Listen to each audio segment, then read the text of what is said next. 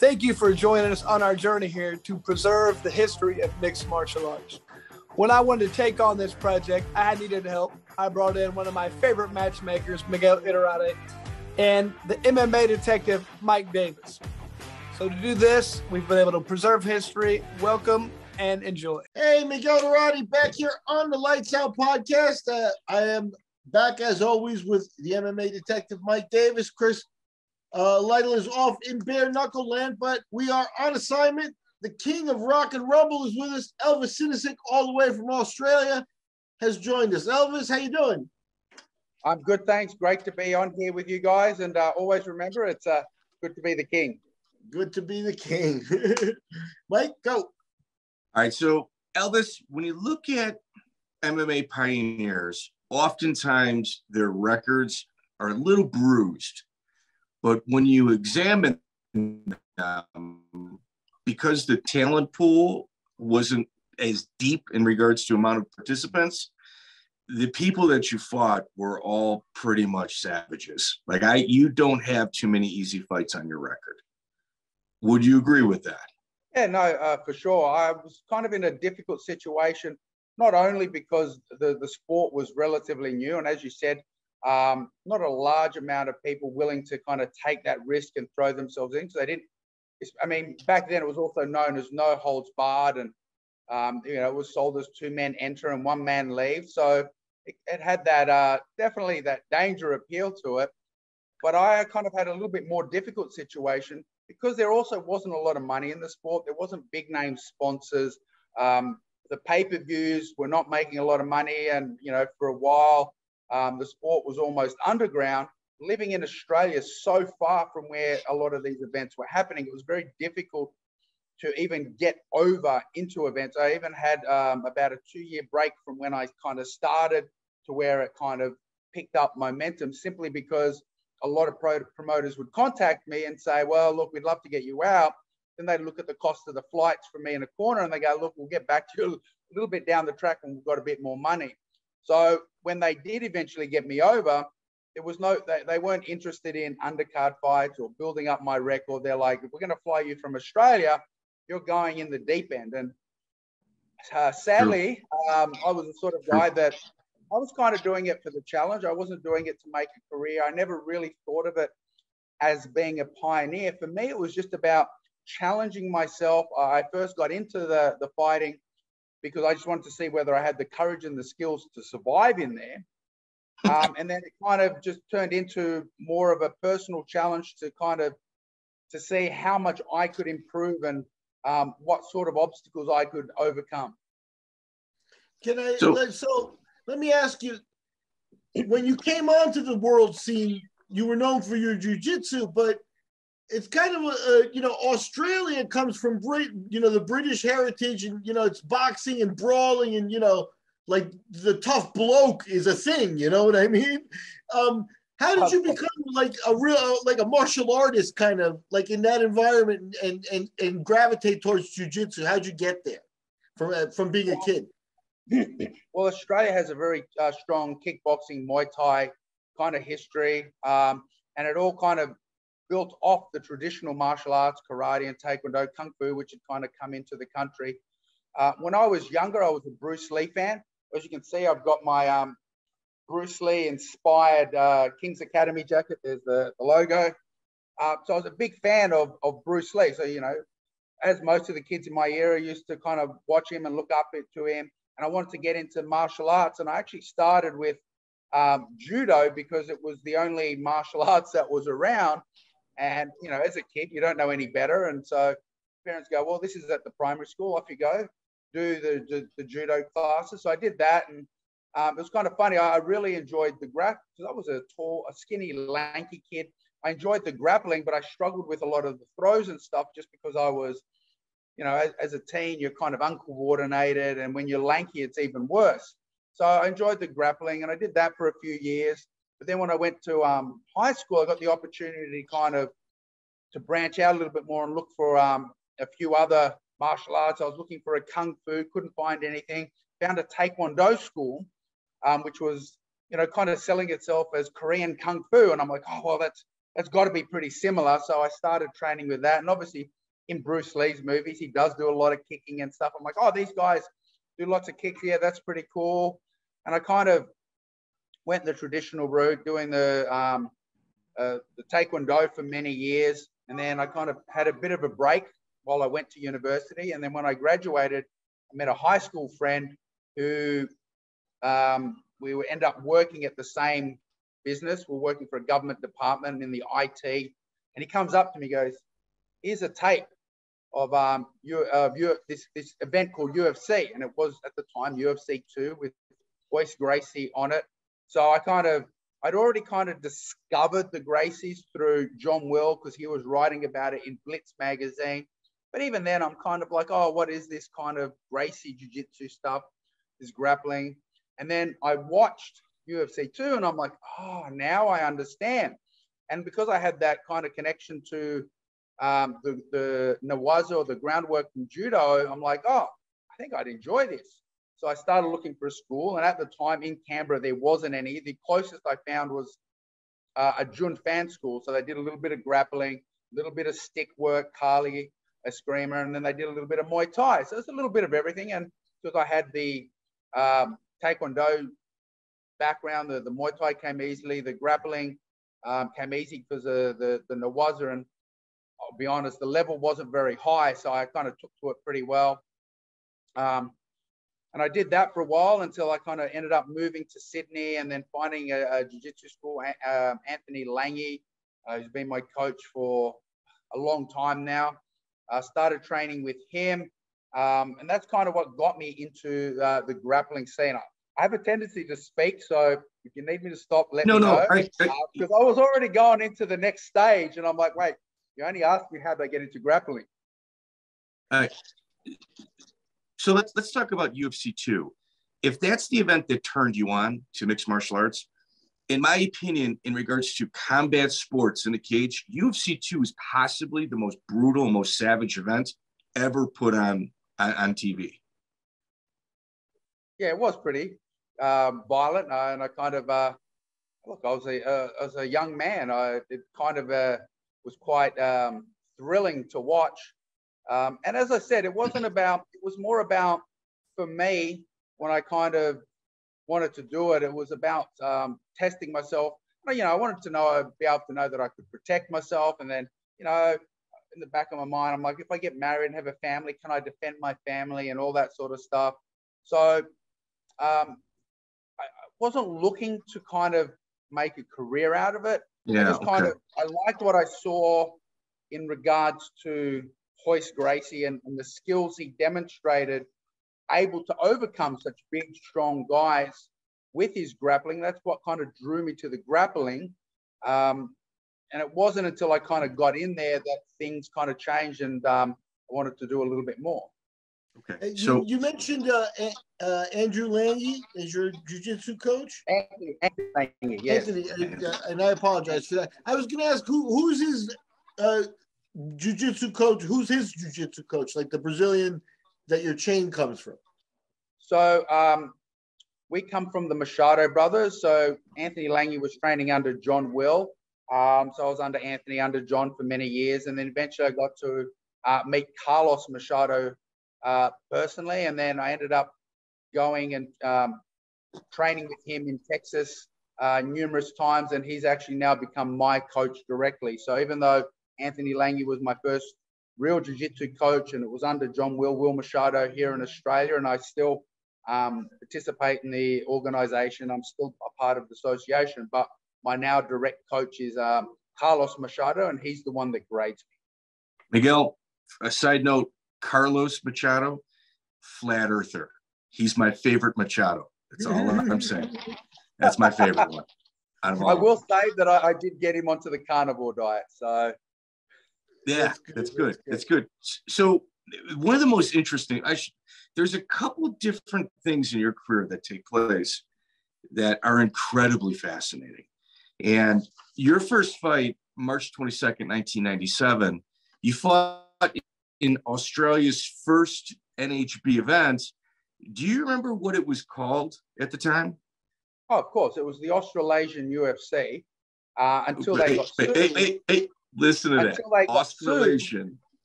Australasian. UFC. Yeah.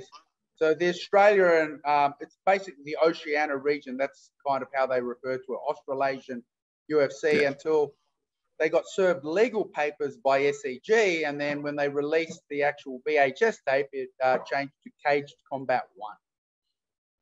All right. So there's a guy from the United States that moves, Randy Babel is his name, moves Randy to Australia, Babel. so he's an expat from here. The internet isn't kind of what it is. So he knocks off all of the UFC logos, takes ads out in various magazines and publications. And that it sold Gets me. people, That's what got me on it. Got people from all over the world to bite, including Mario Sperry. They legitimately thought this was the actual UFC coming to Australia. And he gets sued, but still does the event under the name. Until he releases it on the VHS. You didn't cease and desist immediately. Right. So this is fantastic. So take this. Was it real professional? Were there weigh-ins? Because this sounds crazy in compared to today's day and age. Well, okay, no weigh-ins because it was an open weight tournament. So why would you have a weigh-in? It was quite well done, but we also faced a lot of legal issues, not just from the US, but from the Combat Sports Authority. I'm not even sure what it was called back then, but the Government Sporting Association, the boxing, that's right, Boxing Commission, the police, the government, they wanted to shut it down. So they're kind of like, you can't run this event because you've got to be licensed, blah, blah, blah. So what he did is in all the contracts, you had to actually state the martial art you did. You couldn't mention boxing, kickboxing, or wrestling anywhere in it.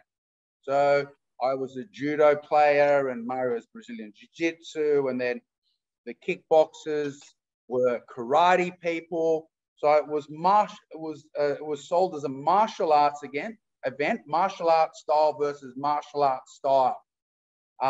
They literally had police outside the venue just waiting to get the call to shut it all down.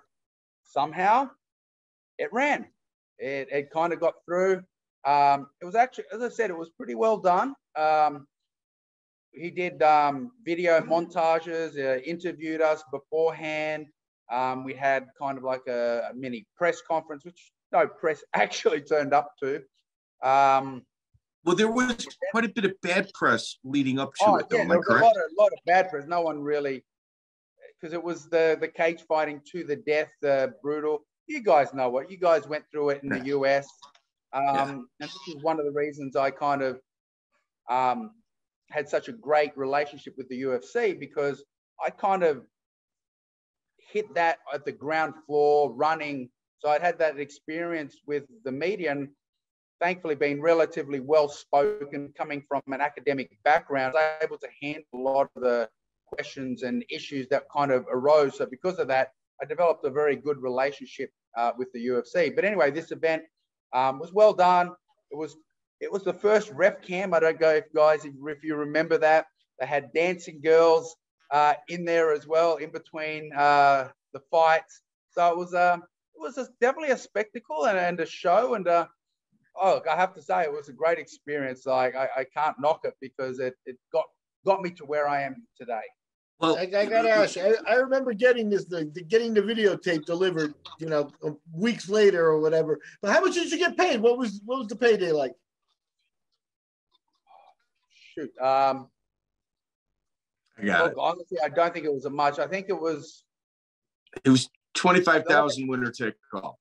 Yeah. But for me, I think it was something like $1,000 or something to fight, and then you got $1,000 or $5,000. I really don't remember. It wasn't much. It was like you got a small purse. Oh no, that's right. You only got it if you won. That's right. You had to win your fights.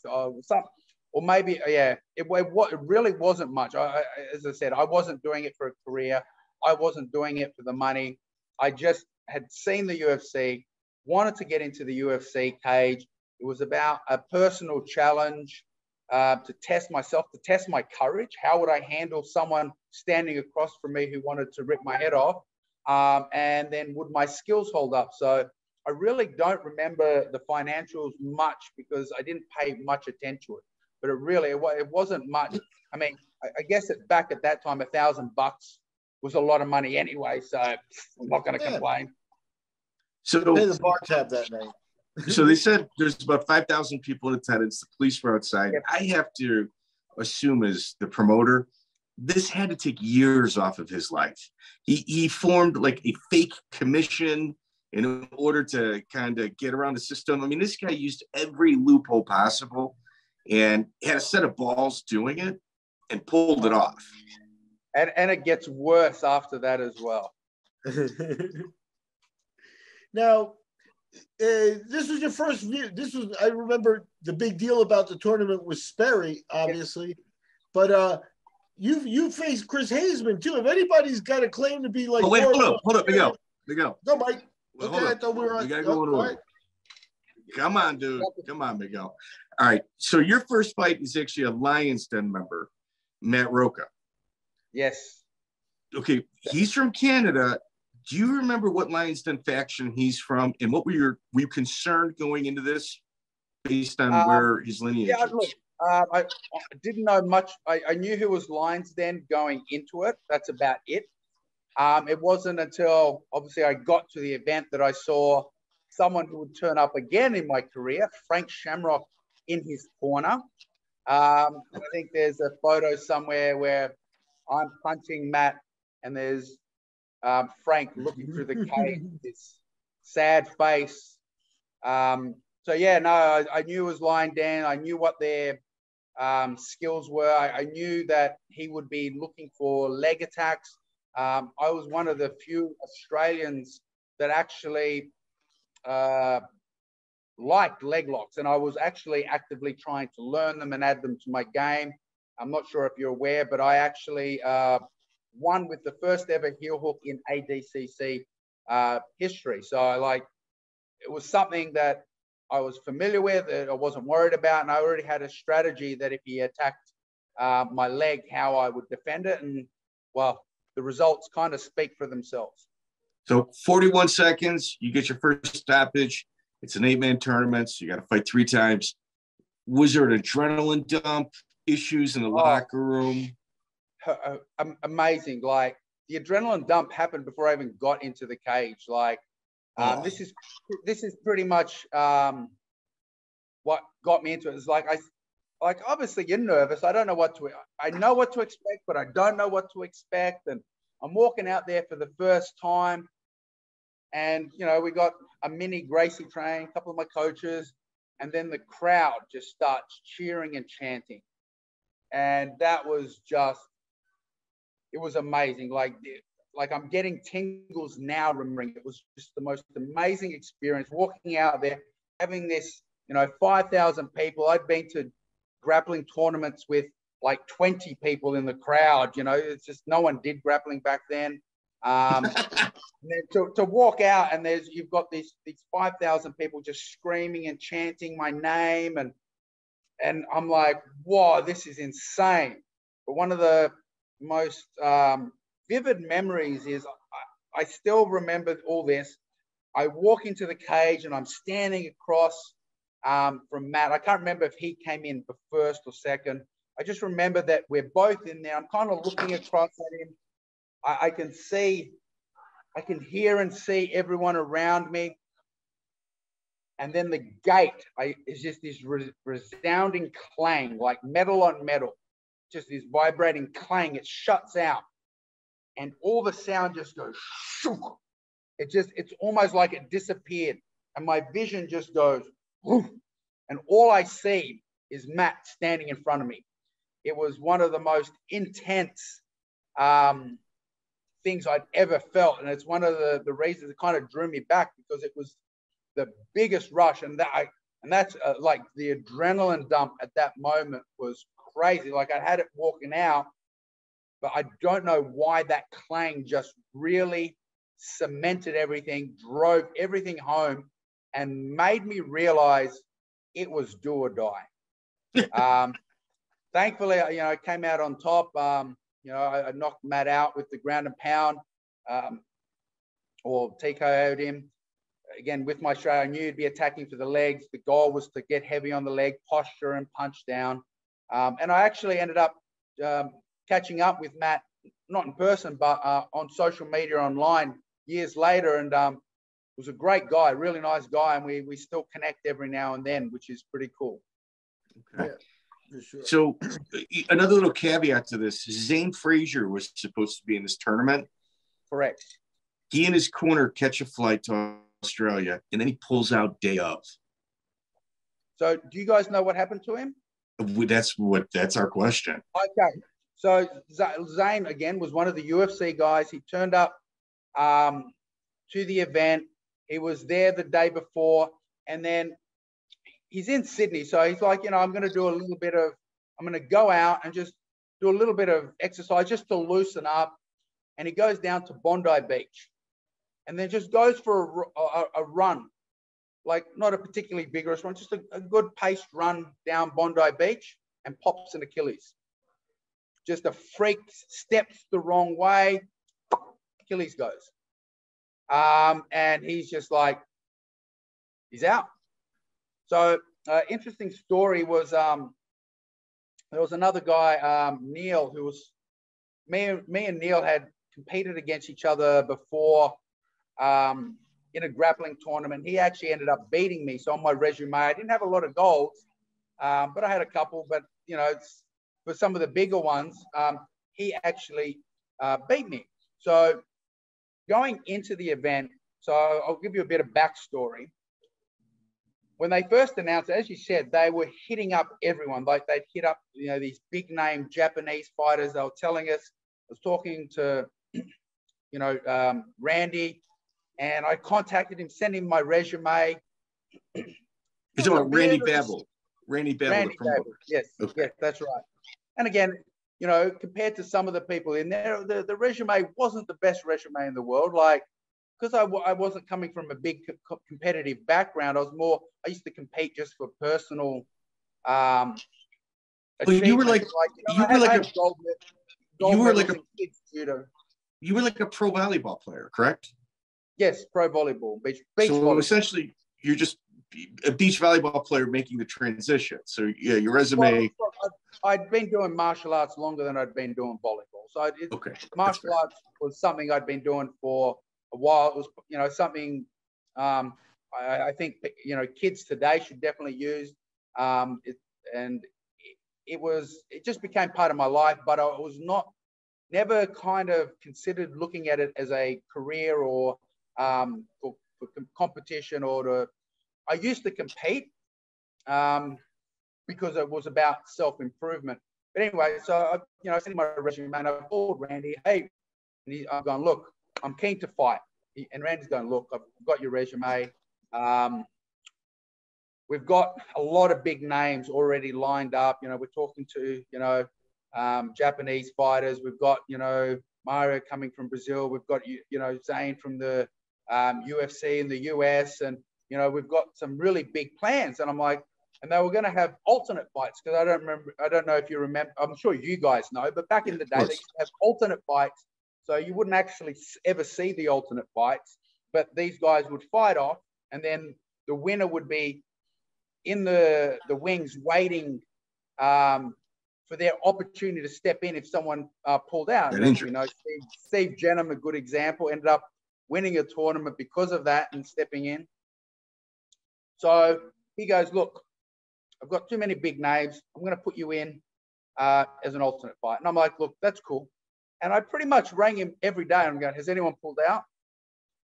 Has anyone pulled out? And he's like, no, look, I'll call you. And I'm like, hey, I'm just checking. How's it all going, And I was kind of annoying. And then about 2 weeks before the event, I've gotten a call from Randy. He goes, look, the Japanese fighters that we'd had lined up have pulled out. We need another fighter. I've contacted Neil, but he wants to stay as the alternate. He goes, would you be interested in stepping in straight into the tournament? And I go, I haven't been calling you every day not to. I'm like, absolutely, 100%, put me down. So I kind of got my shot. And then, as you brought up, Zane Frazier popped his Achilles, and that's when Neil got the opportunity to, and he ended up, instead of being an alternate, jumping straight into the tournament as well. And that's Australian Neil Bodycoat, right? That's correct, yes. Right. So your second match, I mean, you have one match under a minute, which for your first fight is pretty insane anyway. It's your adrenaline dump. You're pretty much spent regardless. And then you fall in line with fellow countryman, Chris Haseman. Yes. Yeah. So Chris obviously was, we kind of knew he was a grappler. He'd already been fighting in rings in Japan. I know they also do work as well as real matches. So I wasn't sure to what degree what skills he kind of had. I just know he'd been fighting over there. Obviously, there was no internet, no YouTube, no BitChute. There was no Twitter or Facebook where we could find videos or content. It was all, you had to try and find VHS tapes and tape trades. So I hadn't actually found any footage of Neil. Of Chris. I'd only just seen photos of him in the magazines, and I knew he was a big, strong, jacked Australian. Like, he was a large individual. But, you know, I went in there knowing that. I'd already watched the UFC, so I kind of knew what to kind of expect. And I went in there guns blazing. I did very well for the first part of the match. I felt I matched him with his grappling. You know, I had his back at one point. He had me mounted for a moment, and he actually went for a chin in the eye. And while I was fresh, I'm like, you're never going to get this. And I'd been aware that I think it was Vovchenchen or one of the other rings fighters had done it in one of the ring shows, or one of the Russian fight shows. So I'd kind of heard about the move, and I'm like, oh, that's dirty. And he tried to do it early in the round, and I kind of rolled out of it, got out of it, kept scrambling and wrestling. And then I think the match went about 4 minutes. And after the adrenaline dump, and I'd never fought like this before, whereas, you know, Chris had done 10-minute matches in Japan. And so obviously his cardio and his nutrition and supplement plan was ahead of mine. So he was, you know, well prepared, and I started to gas out. And so, you know, I kept fighting, and then I slowly losing position. He ended up mounting me and going for the chin in the eye again. And I knew how to get out of it, as I'd already got out of it once, but it's very different once you start getting exhausted. So instead of doing the smart thing and then just trying to escape, I turned to the ref to go, hey, ref, he's eye gouging. And that actually helped him get his chin in even deeper. And the ref just kind of I can't remember if he said anything or stepped back, but he let it go on. And so by the time I realized the pressure was like crazy, so I ended up tapping from it. I still feel it was a breach of the rules, because one of the rules was no eye gouging. It didn't actually state no eye gouging with the fingers, but they claim that a chin in the eye isn't eye gouging. It's an orbital bone. Yeah, they're saying it's like an orbital bone type thing, right? Yeah. And I'm like, come on, like, all right. And so they actually ended up changing the rules, and I think they called it like no ape hitting or something. So you can't put any limb inside any orifice for the final. And interestingly enough, I actually went out to the back to chat to Mario to wish him good luck for the final, because he had Chris in the final. And Mario didn't speak speak very good English, but he looked at me and goes, like this. And I'm like, oh, okay, no problem.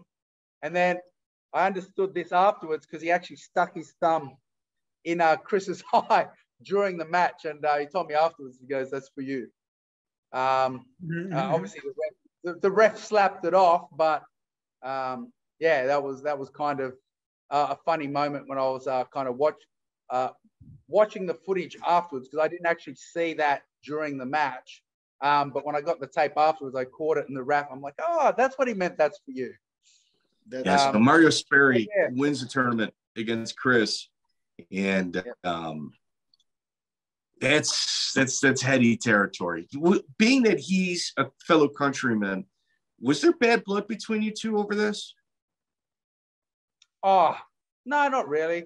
Like, I was annoyed for a while over it, but a fight's a fight. You know, I lost. I think the press and the fans made more of a kerfuffle about it. Like, don't get me wrong, if it brought it up, I would state that I thought it was cheating, because in my opinion, you know, an eye gouge, but if the officials say it wasn't, then I can't really argue it. Like, I don't blame him. He was manipulating the rules for his benefit.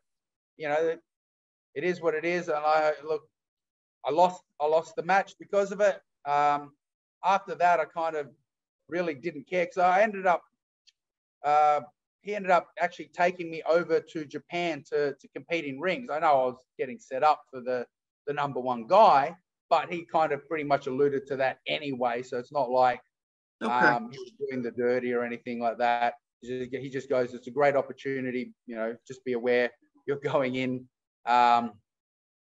He didn't say lose, but you're going in. You're going as the opponent. Yeah, you're going as the opponent.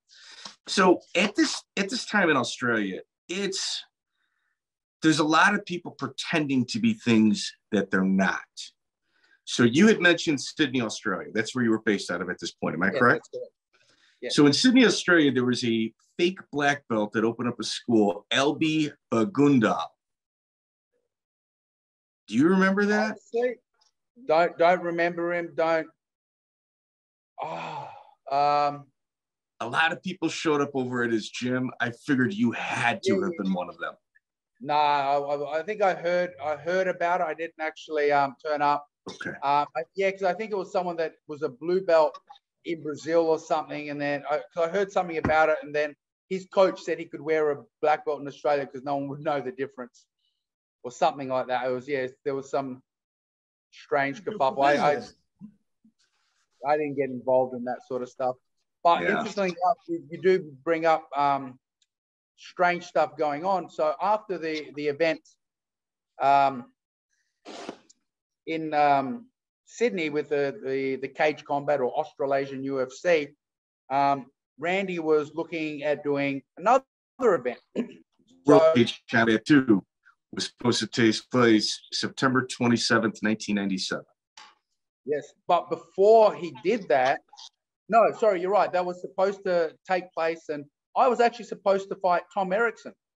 They actually lined me up to fight Tom, and I'm like, okay, I agreed to it. Like, I'd seen Tom and Murillo Bustamante, and I knew that Tom was a beast, and it was probably going to be, even if I won, it wasn't going to be a pretty fight for me. Love Tom. Took He's 400 pounds. He's 400 pounds that moves like a 185-pound fighter. Well, I thought he was around 300. You know, come on. Give me he's over 3. He's over 3. I'm exaggerating, but he's over 3. The amount of times I got told someone else's weight isn't what it really was. Yeah, we won't go there on that. He's huge guy. Huge guy. Yeah, he's a monster. So I was supposed to fight for that, but then Randy, because he was going to take it up to Townsville, because he kind of thought there's an army base up there that he would draw on the soldiers to come and watch, because he thought he'd get a really good response in the crowd. I have no idea. I'm assuming it was a lot of financial stuff that he wasn't able to pull it off. But in 98, because he didn't pull this event off, he ended up running the Australian Ballet Judo Open. So basically it was just for Australians and pretty much MMA, no holds barred. But now my understanding is he hadn't paid quite a few people in the previous event, as in not the athletes, as in like I think the cage person or some of the other people. So he couldn't get the cage again. Or it also may have been that the boxing commission weren't going to let the cage happen. I don't know what, but instead, when we turn up to the event, it's an octagon ring.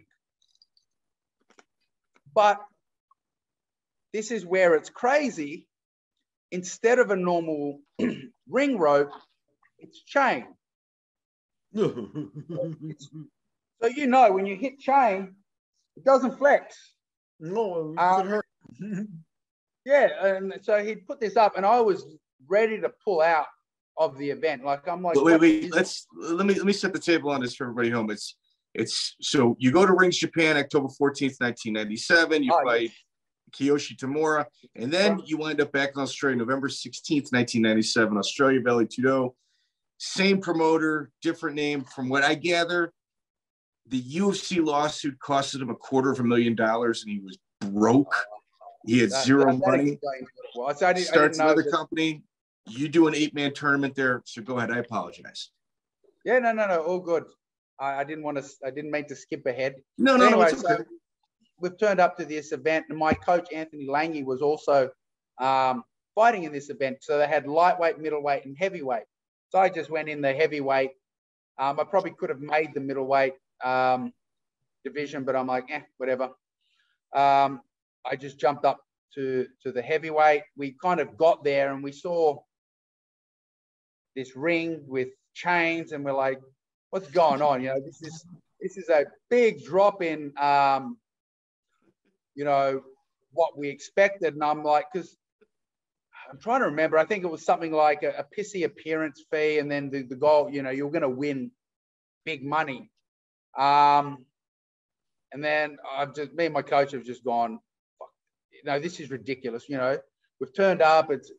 It's in a basketball stadium with, you know, stadium seating, and you've got this dodgy ring. And then he just kind of comes up and goes, look, you know, please fight. We need you. We need to make this event happen if you want to build the sport, blah, blah, blah.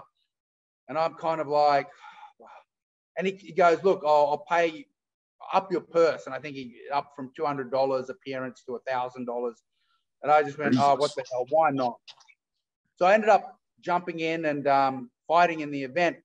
And my first opponent was, he was about, I think, Kevin McConaughey. Kevin McConaughey. He's around the 260, 265 pounds, I think around 120 kilos. Big guy. But actually, at one point during the match, I was still so angry at the promoter for this ring that I drove Kevin up against the chain, like the ropes. And instead of trying to take him down, I'm actually trying to push the posts over. This is how... Was it just like, janky? I'm not even thinking at the time, like, I'm going to fall with this. Like, it didn't even... I was just so angry at the setup and everything that happened. I'm like, I'm just going to take the ring down. And I'm driving up against it, and they literally they ended up getting all these security coming up and holding the corner posts and putting it up. And I'm like, okay, it's not going down. So then I turned him off the chain, and then ended up mounting him, and I was ground and pounding him, and he's grabbed both my hands and he just pulled them apart, or he's just holding them there. And I'm like, I'm on mount, and he's stupidly strong, like, you know, monster guy. You know, I'm probably 200 soaking wet at the time, and he's holding my hands. And I just had this thought go through my head, and I've just gone, this smile, and I've just spread my hands, and whack, come down the middle with this massive headbutt. Apparently, the sound reverberated through the stadium. And as soon as that's happened, he's kind of let go of my hands, and then I've just unloaded with the ground and pound. Honestly, I can't remember if I used punches and elbows or just punches or what, but the ref ended up jumping in and stopping it. So, you know, successful. I kind of go into each round, get into the final. Well, the final, you had Daniel Bond fights Neil Bodycoat, the guy that beat Elvis in a grappling tournament prior, a little bit of rivalry there. Yep. Can't continue, so Daniel comes and fights you in the finals. So there's no alternate bouts in this That's tournament. right, yes. Okay. Go ahead. So, and interestingly enough, Daniel is one of Chris Hazelman's students. So there was a little bit more. I'm like, okay, now I've got something to prove. And so the fight starts, we exchange. I'm not even sure how the takedown happens. We end up in a grappling exchange. I take his back, a la Murillo Bustamante, and I'm hooks in, and I'm just unloading on the back of his head. And he's like, I'm not even trying to break him down. I think I was trying to choke him, trying to break him down, and, you know, wasn't working. So I've just kind of sat back and then just started to unload and literally bouncing his face off the canvas. And now I think I'd hit it, the face bounced, and then I shot my hand in to get the rear naked.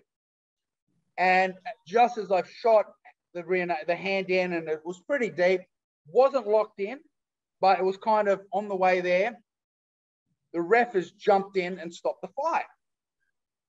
And like, you know, I've jumped up, what are you doing? He goes, you've won. I'm like, I had the finish. I'm like, I wanted to choke him. And like, he gets up and Chris jumps in, and we're all arguing about restarting the match. And then I went, bugger it, I've won. So I've just stepped off. I'm like, I'll let his coach argue for Daniel, you know. I'm like, he wasn't going to get out of that. I would have liked to have got the definitive finish. But at this point, I've kind of realized, like, not my problem. And so now the crowd starts rioting. So the crowd is screaming, boo, boo, boo. They start throwing cans and cups and all sorts of stuff into the ring. It's starting to turn into a serious riot. And I'm just standing there going, yeah, whatever. And out of the corner of my eye, I see this can going. Looked like a full can just coming from my head. And it's an expensive thing to throw, I might add. Can of beer. You got to figure it probably cost them $5. Like, it's. Well, anyway, so I don't know how I've done this. I've just gone and I've caught the can. I've looked at the can, looked at the crowd, and then I've just gone and I've thrown it down and then thrown it into the crowd and then just stuck my hands up. The whole place went from rioting to cheering. Like, it was crazy. And apparently there is footage out there. No, I've never seen it. And I've never seen anyone who's seen it because Randy was bankrupt, the video guys wouldn't give him the footage until he paid them. So I don't know if he ended up getting the footage years later, or if he never got the footage, or if it's someone's vault somewhere. But I tried so hard to get this footage because all I wanted it to do was contact VB, which was the beer company in Melbourne, Victoria Bitter, and go, guys, this ad is for you. And I'm like, I would have been sponsored. I would have been set for life. And sadly, never ever got my hands on it, never saw the footage. And now it's just a story I'll have to tell my children. They'll have to just believe me. So Randy Babel, do you run into him after this, or does he just disappear completely? He pretty much just disappeared. I can't remember if I saw him once or twice afterwards, but he pretty much disappeared off the face of the earth. And I only found out a couple of years back that he was back in the US, some Midwest town, because a reporter had kind of got in touch with me, doing, basically a historical overview of, MMA in Australia, or overall, the history of MMA and stuff. And that's how I found out he'd returned to the US. But yeah, no, I pretty much lost touch and never saw him again. Hey, I gotta ask you, in between there, that fight that you referred that Chris Hazeman helped you get in Japan. Yes. You weren't kidding. They sent you in against the number one guy. If they sent you in with Tamura, that was their boy. That's correct. Yeah, he was their boy. Yeah. How did that feel?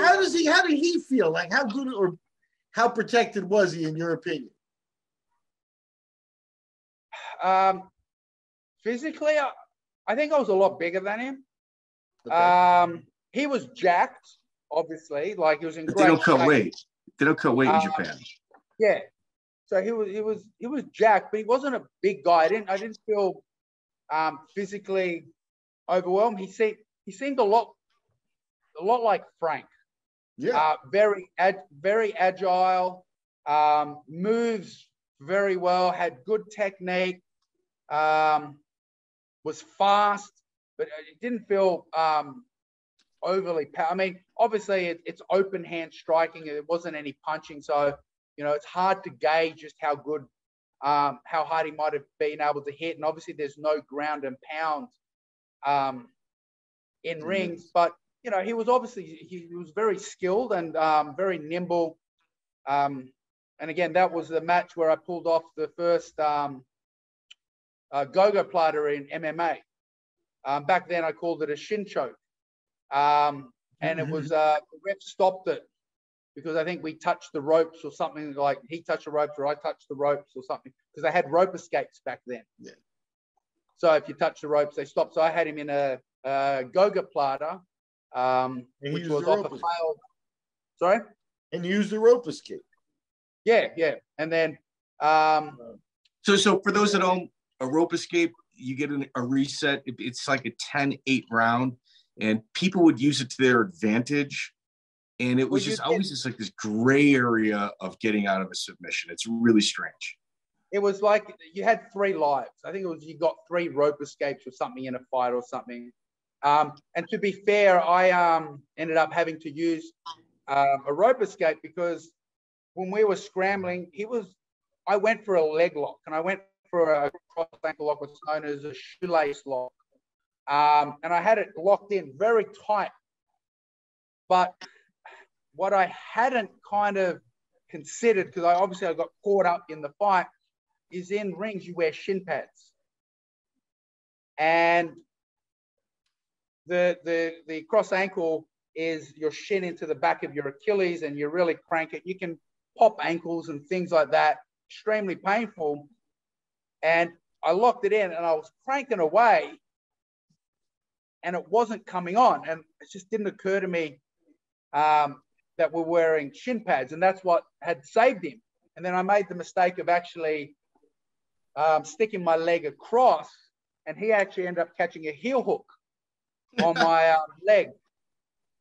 Because I had everything proper. The leg was safe, but then I'm trying to crank, and then I've just kind of forgotten about my other leg. And then he's gone for the heel hook, and I've actually rope escaped.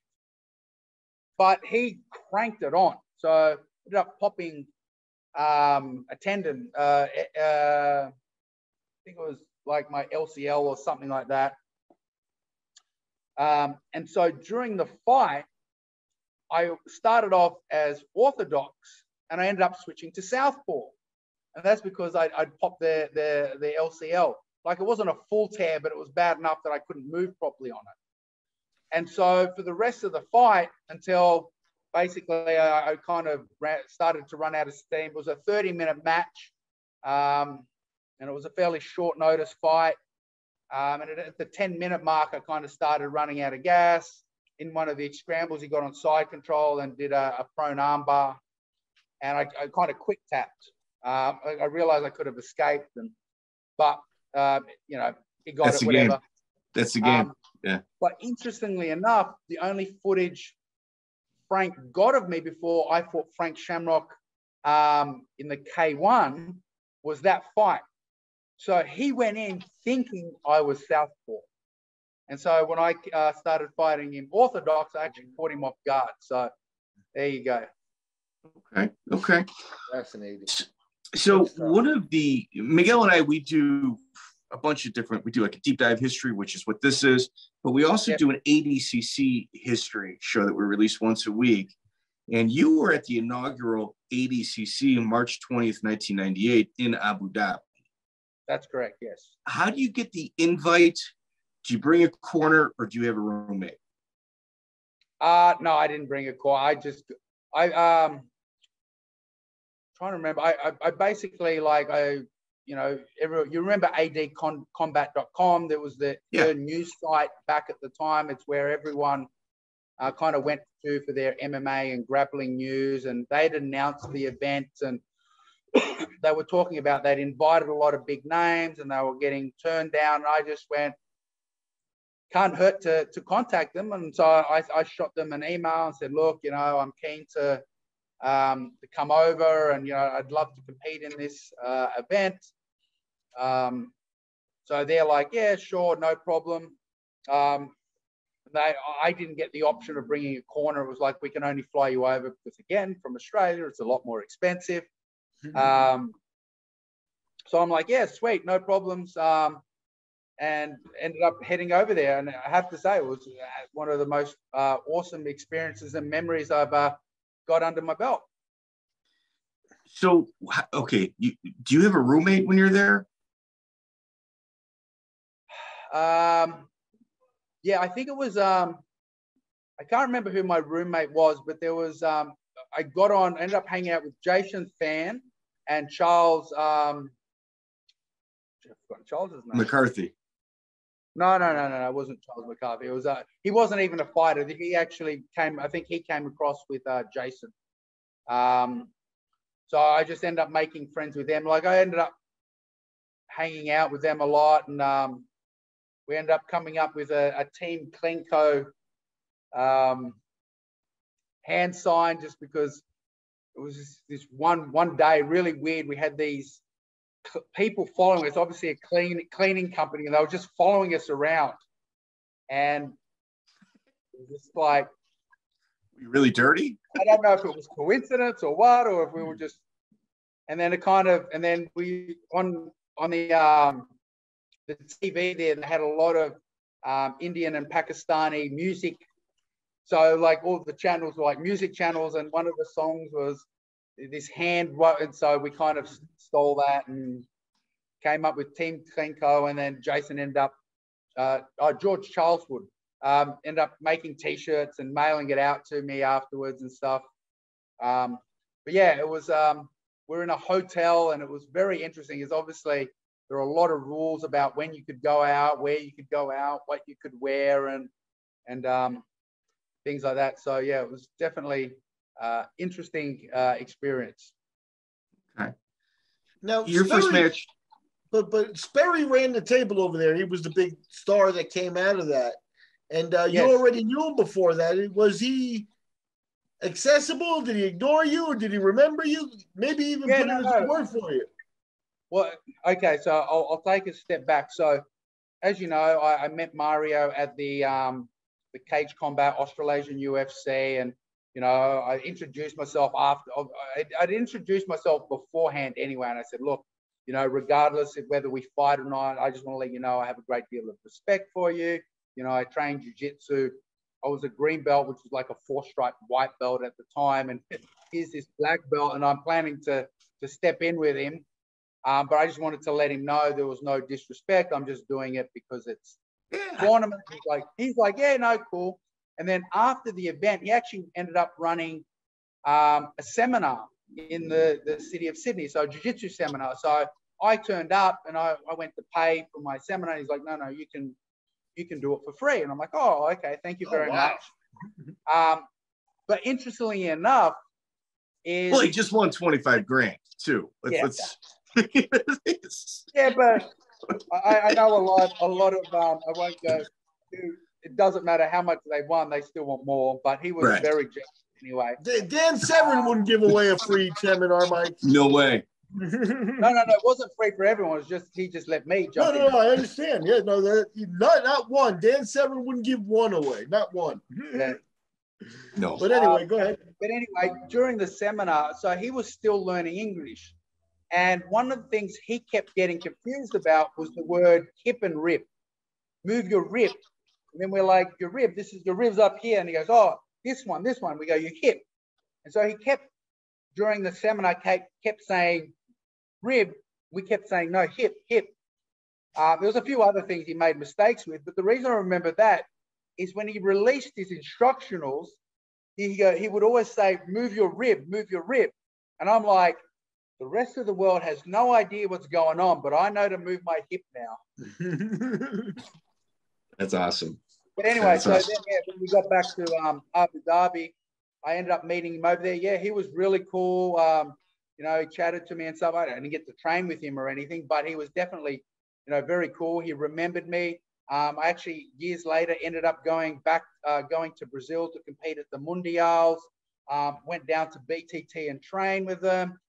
He remembered me, introduced me to Murillo and Paulo and, all those guys, Carlos Barreto, everyone back then. So, he was very cool. And as you said, the ADCC was pretty cool. Some big names. John Lewis was there.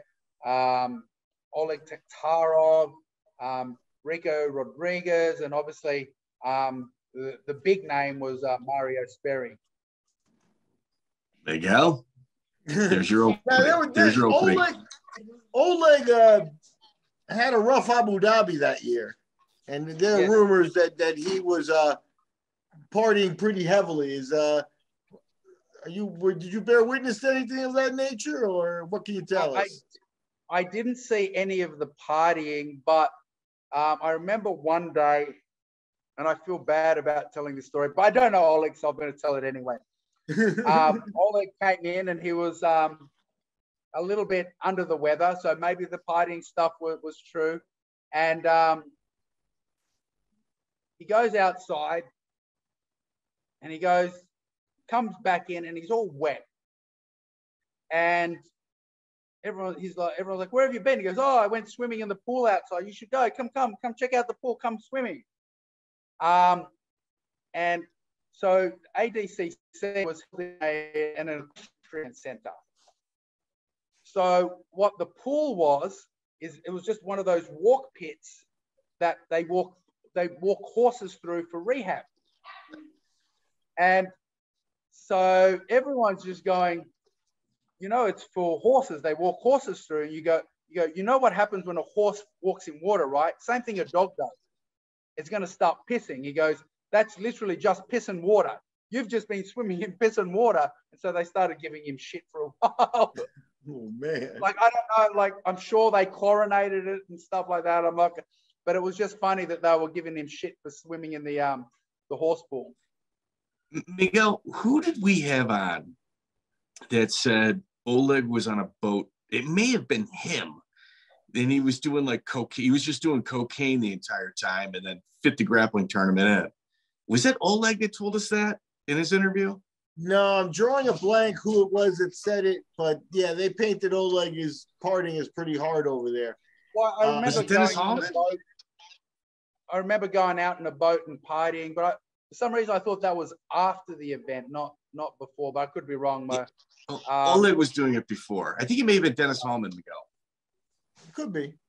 Okay. Yeah, they were saying he was doing coke the entire time and somehow fit the tournament in. So you had mentioned earlier, you get the first heel hook in ADCC history. Clarence Thatch is your opponent. Were you real loose going into this, or were you one of those guys, first person, at the rules meeting? I was probably first person at the rules meeting just because I wanted to meet everyone. I'll be honest, even when I was fighting, I was a big fan. I was just the fan who got the opportunity to meet my grappling and fighting idols. And then I got to also compete as well. So, you know, I was always first at these events just because I wanted to kind of meet everyone and introduce myself. And I got photos with them, but obviously, sadly, nothing digital. So I'm not sure what happened to a lot of the stuff. I think, you know, I've moved a couple of times over the years. So photos have slowly kind of been misplaced. I'm sure I've got them somewhere. But, yeah. Yeah. All right. So, and then your second opponent is Renato Verissimo. So, you know, you went 1-1. You know, it's a respectable showing, and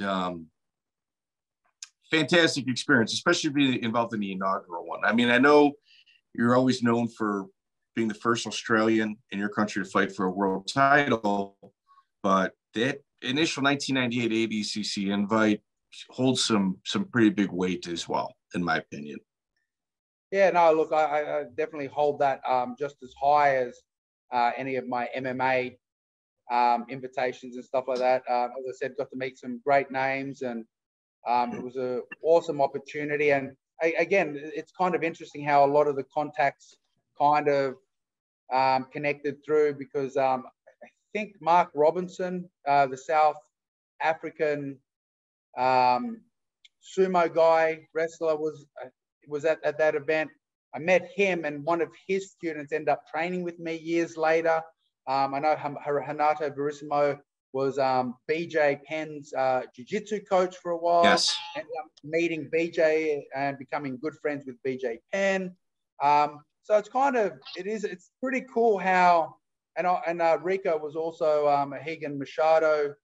I can't remember if he was a black belt at the time, but I remember he was a Higan Machado student. I, met Rico there and ended up meeting him years later, also through the UFC and through Higan and that sort of stuff. So it's kind of pretty cool, like how small the community was back then, like both in MMA and the submission grappling, and how many connections kind of crossed over. As I said, Frank was in the corner of Matt Rocker, and I would end up fighting Frank.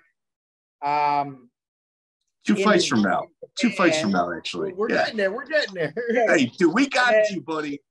He ended up actually, I think, commentating for my fight against Jeremy Horn as well. So it's just amazing how things are just so connected back then. You know what's crazy as well? Like you said Chris Haseman, and Chris is an Australian pioneer. Like he was legitimately like the first person from your country that really planted the Australian flag, going over to Japan. In 97, he, like you said, he had about a half dozen fights underneath his belt, which is pretty incredible. I think the other person around the same time was Larry Papadopoulos. So yes. Chris was going over to rings, Larry was going over to Shudo. So, it's always good to give both guys their recognition. And my coach, Anthony Lange, actually ended up fighting in Shudo as well a couple of times. How was Chris as a promoter?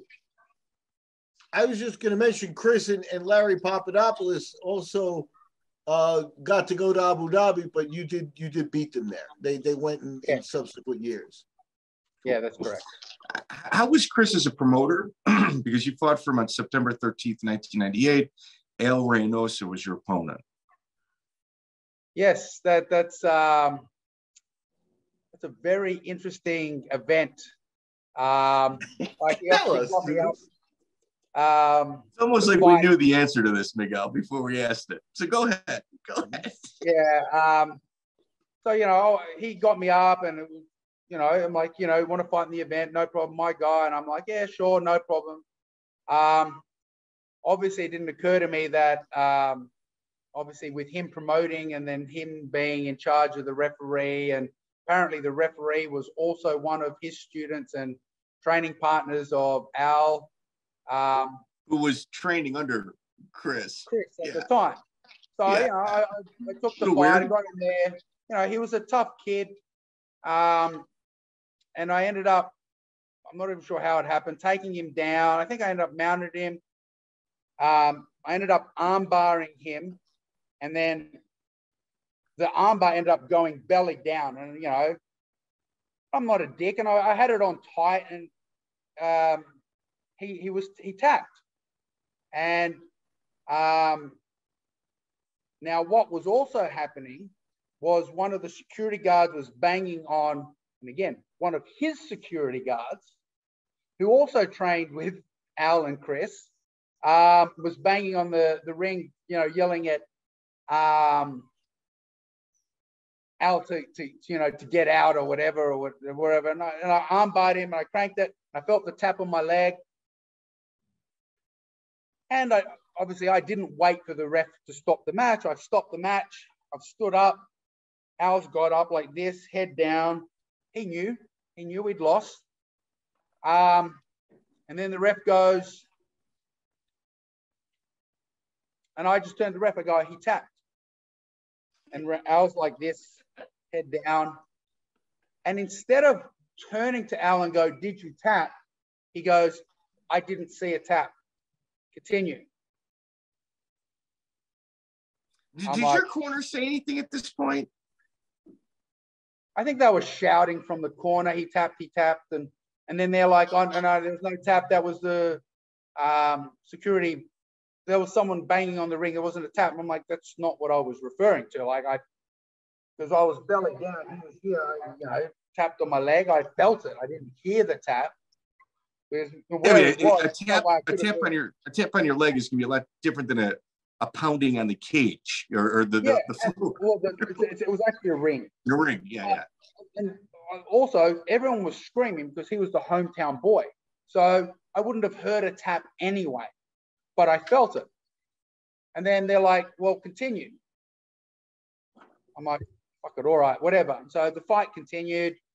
I think, I can't even remember, again, striking.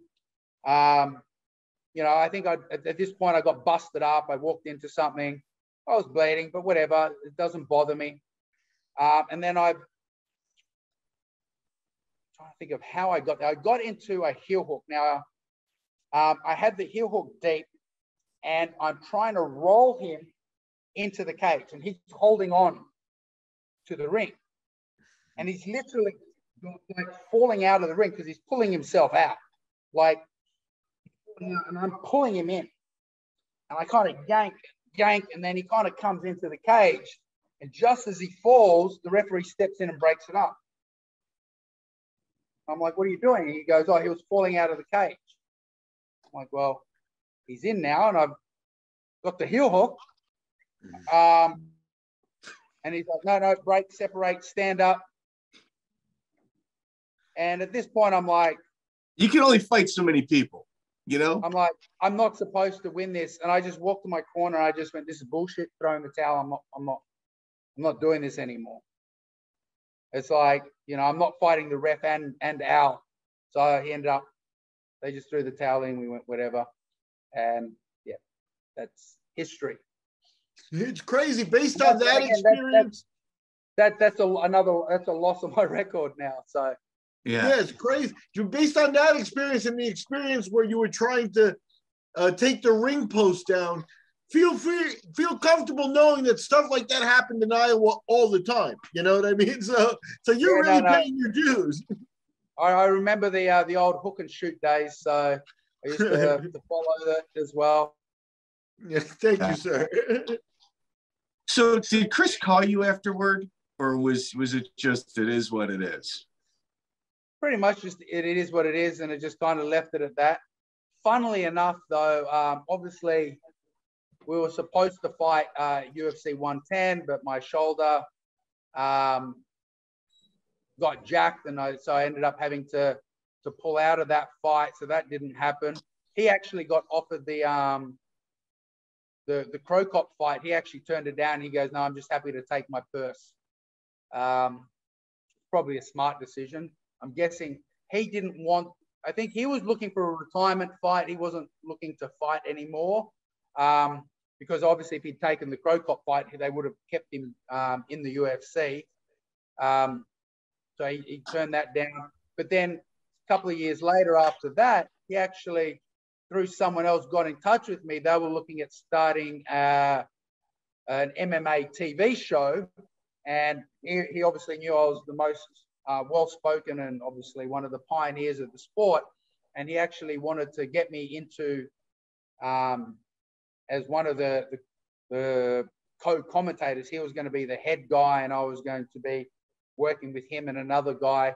So, you know, I kind of got on board, was ready to sign contracts, but then their sponsors or something, I don't know whether the sponsors fell through or maybe the contract with the TV station ended up falling through.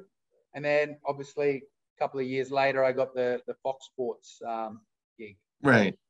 Well, either way, he was thinking of you. You know, that's really all you could really ask for. So you flew out to Canada June 2nd, 2000. Your original opponent was supposed to be Chemo, I believe. Chemo Leopoldo, that's correct. And then you ended up fighting Dave Beneteau. Yes. Well, how much did you... Pardon me? Okay.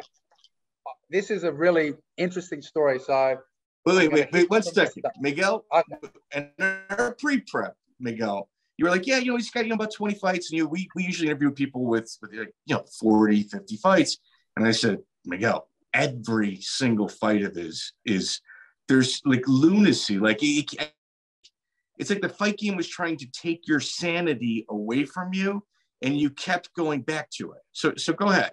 Explain what happens. Well, also caveat you know, he in the first Australian MMA event, there was Elvis. The first Abu Dhabi, there was Elvis. And this is the first UCC, you know. It is the first UCC. A very historic Canadian event. So the UCC, I'm sure, as most of your viewers would be aware, eventually became TKO, which is the organization BSP ended up coming out of. So I met Joe Silva and Pete Rodley, who was, I think, one of the promoters or organizers of the UCC on what was called the combat mailing list. So before the website, the internet became as what it is today, it was like a mailing list where you would email in and talk to people in a group kind of setting. So I'd met Pete in this mailing list, as I said, along with Joe Silva. And he's like, oh, look, we're looking at running an event in Canada, UCC, blah, blah, blah. And I'm like, yeah, look, I'm keen to jump in. I want to fight at light heavyweight. They're like, look, we've got enough light heavyweights. Would you be interested in fighting heavyweight? And I'm like, yeah, whatever. I'll take it. I haven't fought for a couple of years. I'll jump in with whatever I can. Now, I was supposed to fight in their second event, not the first one. Okay. So the first event was they had a heavyweight title fight with Chemo versus Stefan. I can't remember Stefan's name. He's a French guy. Anyway, he ended up having a car accident and breaking his neck and getting fused discs or something like that. Yeah, strange. He still ended up fighting years later anyway. But anyway, so I was supposed to fight in the second event where they were going to have a heavyweight tournament and the winner would fight the winner of this event. So they would have an inaugural title, heavyweight tournament, and then the winner would fight that further down. And then about 2 weeks before the event, Pete's gotten in touch with me and he's gone, look, we've lost our main event. Would you be interested in stepping in against Chemo? I'm like, yeah, sure, whatever. So I've jumped in, flown over, and now on the plane on the way over, apparently Chemo has pulled out. So I've hit the country. And they go, the new opponent. You land with a new opponent. Well, no, they go, we haven't got you an opponent. Like, Chemo was supposed to land before you. You know, he was meant to have left around the same time, but obviously my flight was 20-something hours, you know, with the stopovers and stuff. And obviously I didn't have the ability to get in touch with anyone during a flight leg. So I didn't find anything out, but apparently he never got on his flight. They tried contacting him. They couldn't get in touch with him. And then on AD Combat news site, there's a photo of him with his finger in a splint holding up an X-ray. And so apparently Pete contacted and said, look, I know you're injured or whatever's going on.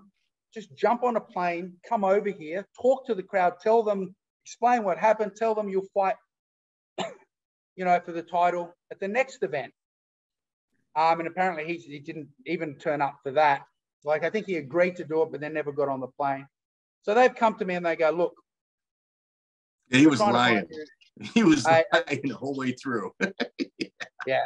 They've gone, look, we've got a short notice, got to get you an opponent. And they've come up and they go, look, we've got Tom Erickson. And I'm like, look, I'll be honest, I will fight Tom.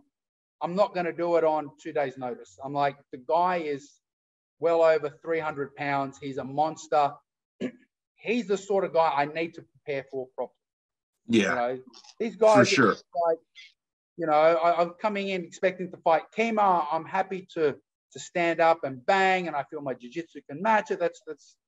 But a 300+ pound wrestler, high-end wrestler, Olympic alternate. Yeah. I mean, no. And so they went, all right, let's see who else we can find. They go, how about Dan Severn? And I go, look, Dan Severn is a little bit smaller, but not a lot. He's basically the same guy. He's a high-level wrestler. He's an absolute monster. I go, look, I understand the predicament you're in. Why don't you put Dan and those two together? Yeah. I go, you've got two super heavyweight wrestlers. I think that would be a fantastic match. Just throw me in the undercard. I'm sure you can find someone. They're like, no. And I'm assuming it's probably financial as well, because it would have cost them a lot more to get Tom and Dan in to fight each other on short notice. So they've gone up and goes, how about Jeremy Horn? And I'm like, yep, I'll take that fight. And so they contacted Jeremy, and he's like, oh, yeah. No, I don't think so. And so he ended up, I think he initially kind of accepted, but then when they couldn't find any information on me, I think he ended up not taking the fight. And then Jeremy doesn't turn down many fights. I mean, that's surprising. Again, maybe it could have been not enough time to get up there. It could have been. Who knows? I have no idea. I know what Jeremy's like, so I'm not going to allude to the fact he's afraid or anything like that. He just, for whatever reason, it's just interesting that they offered it to me and that I would actually end up fighting him at a later date. So I didn't get that fight, and then they come up with Dave Beneteau, and I'm like, God, isn't Dave the same size as Dan Severn? Like, he's another, I know he's Canadian, but isn't he kind of like another wrestler, grappler? He's a super heavyweight. And I'm like, they're like, no. He's not as big anymore. He's about 230, 240. And I'm like, okay, well, that's fair enough. Here's the caveat. He's got wins over Todd Medina and Carlos Barreto, who's one of the top 3 in the world.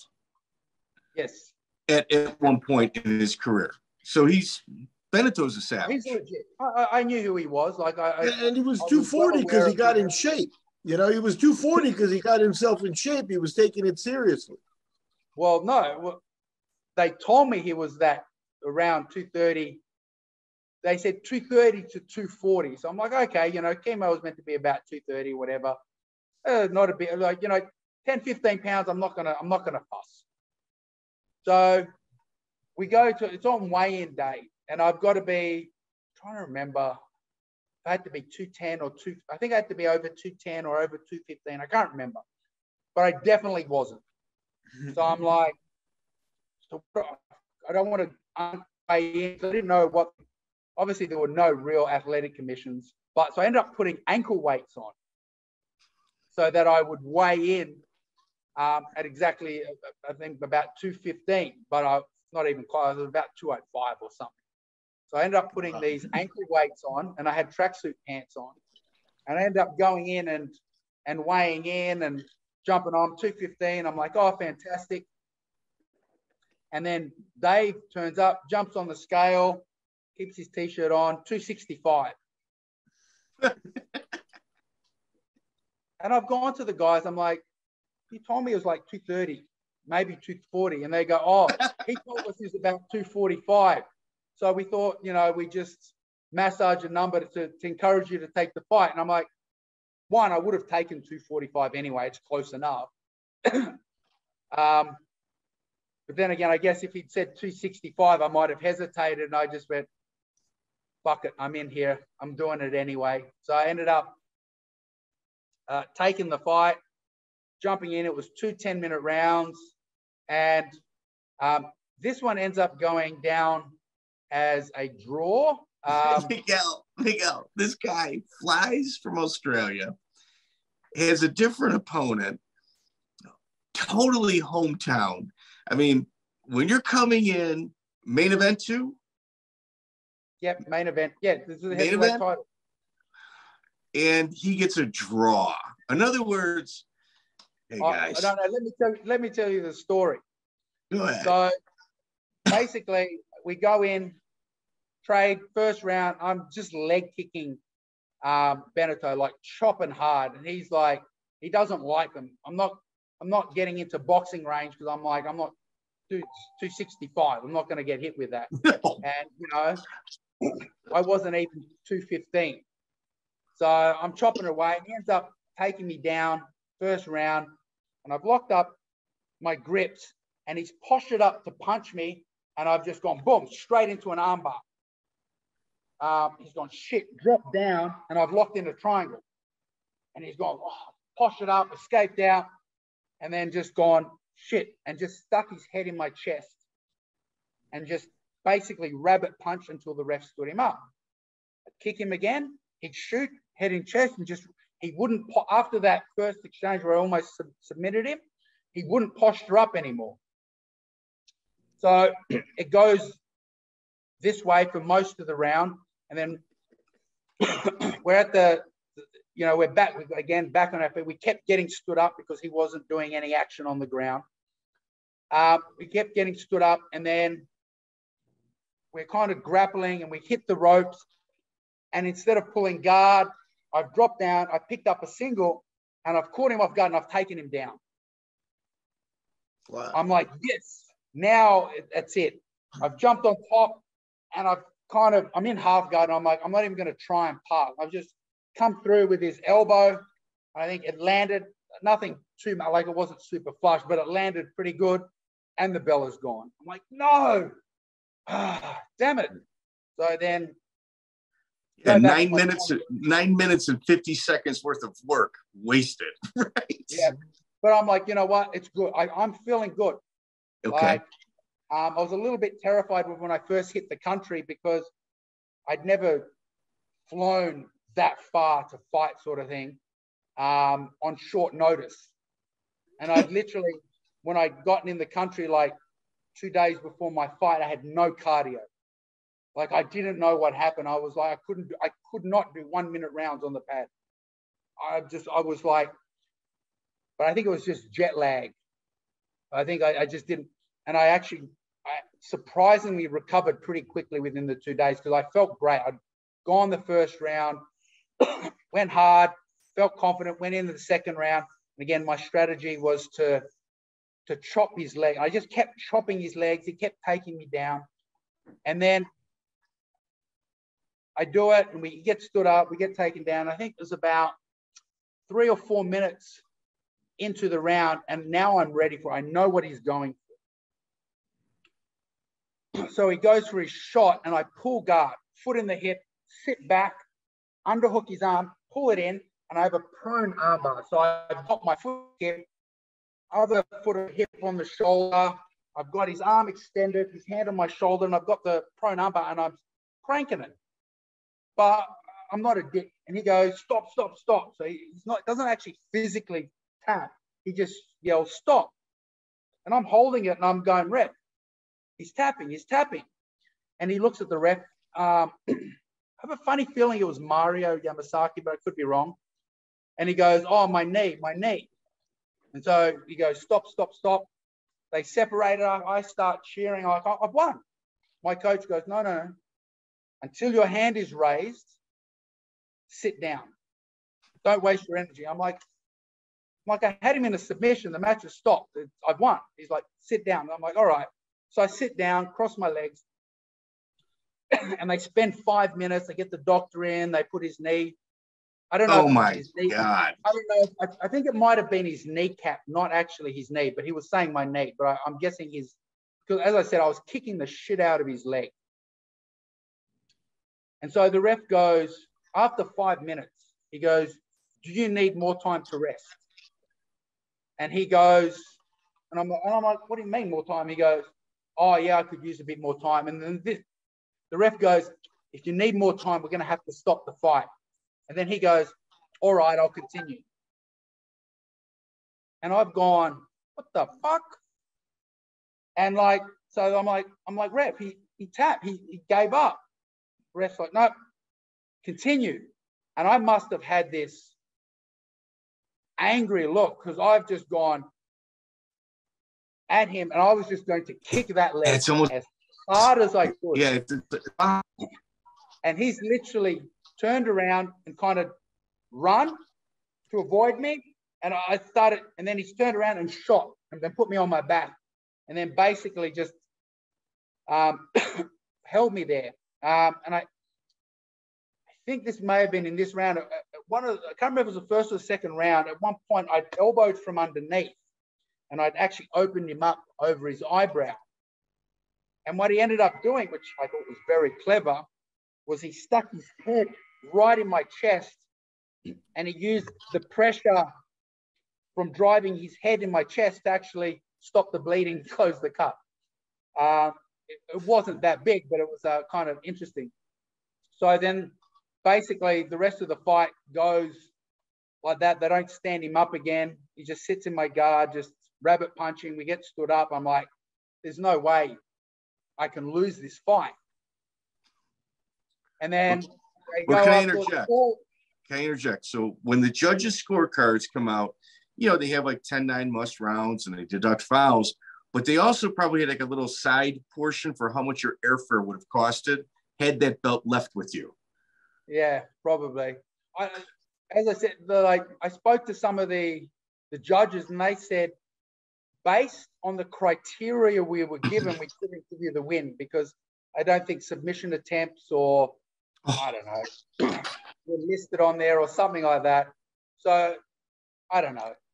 I ended up getting a draw, but the funny thing is we've got this photo with me and I'm like, all the ring girls lined up, arms around them. I've got this big grin on my face, like, and he's just standing there like despondent after the match. And I'm like, well, even though I didn't get the belt, we know who won. And sadly, the footage then never eventuated again. So again, it's just another one of those results on my record that doesn't really reflect what happened. How was Stephen Patry as a promoter? Yeah, he was, as I said, they were fine. They treated me good. Again, it was still early days. I hadn't had a lot of experience with promoters. You know, as I said, they pretty much looked after me. They gave me, you know, flew me and my coach over, gave me a hotel room, per diem for food. I have nothing to complain about from, other than the actual result. The rest of it was actually fine. I didn't have any issues. Do you remember the Australian promotion Dojo KO? Yes, I barely. Yes, I kind of remember it was around for a little while, where they tried to merge like boxing and MMA and things like that. And I'm like, yeah, this is not going to last very long. They had everybody like on grappling mats, except elevated like a sumo.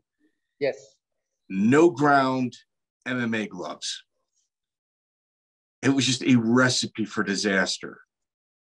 Well, I think it was the recipe for John Wayne Parr's cage Muay Thai later on. He just was smart enough to put it in the cage. But yeah, having it on a platform wasn't a clever idea. Basically, it was meant to be MMA boxing because, again, I think it was supposed to be like bare knuckle boxing, but they couldn't get away with running a bare knuckle event in Australia. And that was probably the closest they were going to get to it. Okay. So we've had a couple people on from Australia, and Hector Lombard being one of them. And let me tell you something. One of our largest cities of listeners is actually from Sydney and Queensland. They kind of go back and forth. So we've got quite a few people that listen to our program from there. But Hector Lombard in Australia, do you think he may have worn out his welcome, or do you think that maybe he was the constant victim of people being jealous? I trained with Hector for a couple of times, and obviously met him at events. I think I ended up ref one of his events, one of his matches. I can't remember. He's a very intense individual, and I'll kind of leave it at that. He's very intense. And that pretty much explains a lot of stuff. Yeah, when we talked about Australia, like our entire interview with him, it was like a therapy session. Like it hurt his feelings that he wasn't loved by your country. I'm surprised. Most people like, other than him being very intense and angry at times, I think a lot of people enjoyed watching him fight. So he wasn't, not like he wasn't popular or anything. People definitely enjoyed it, but I just think he was, he didn't know how to tone down, like how he was in the cage is almost how he was outside. And as I said, I got on with him fine. I didn't have any issues with him. I trained with him. I do have an interesting story with him. He ended up breaking my brother's ankle because we were training. So just doing grappling and stuff. And my old business partner had a bad habit of, like, when rounds end, yelling, "Keep going." Because I think he was wrestling Hector and he had Hector's back. The buzzer goes for the 5 minutes and he goes, "Keep going." So he wanted to try and get the finish or whatever. And then, so Hector was wrestling my brother, grappling with my brother. Obviously Hector's better, but my brother was still very skilled grappler. Can't remember if my brother was a black belt at the time, may have been brown or something. And so he's underneath Hector and he manages to get back to his feet just as the buzzer goes. So he relaxes. And then my business partner goes, "Keep going." So Hector has shot a power double. And so my brother has gone to brace and sprawl, and his foot got stuck in the mat. And Hector drove so hard that it actually snapped his ankle and leg. Like, yeah. Again, I don't blame Hector in it, because this is what it is. Going, but it's just an interesting story. It just shows how intense he can be. He's an intense individual, and I think some people just couldn't handle it. As I said, I understood where he was coming from.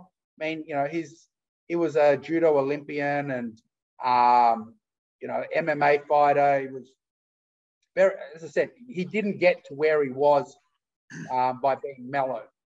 He just didn't know how to bring it down in general. So a lot of people kind of took him the wrong way.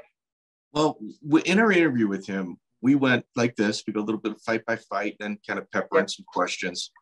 And I always mentioned whenever he was with a new team, and how come you're with this team, rather than saying, well, I murdered a bunch of training partners at the old gym and they asked me to leave. He was just, it wasn't fair. You know what I mean? It was just, he probably went through quite a few Oh my God! They probably didn't even ask him to leave. They just probably didn't want to train with him anymore. No. Can you blame them? And the rumor that I got, because we do a lot of research here before we get to our guests.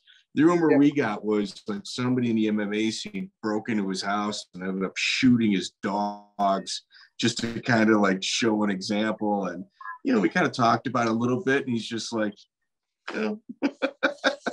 Interesting guy. But we're on the K1 Grand Prix. You're in Japan, December 10th, 2000. Frank Shamrock is on a 9-fight win streak, just beat Tito Ortiz, and is considered the number 1 205-pounder in the entire world.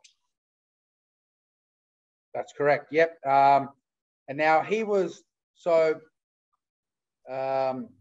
Mendez, I believe, was managing and obviously training him as well. He contacted me, a couple of months before the K1 fight and said, if we offered you a fight with Frank Shamrock, would you take it? I went, yeah, sure, absolutely. He goes, all right, look, we're just looking at options at the moment, like nothing definitive, we just wanted to see where you're at. And I'm like, yeah, cool, no problem. And then didn't hear anything from them other than reading the stuff on AD Combat. They were trying to get either Tamura, I can't remember, one of the Pancras guys, not Minowa, one of the top Pancras guys. They were trying to get one of the big names from either Pancras or Rings to fight Frank in the K1 in an MMA match.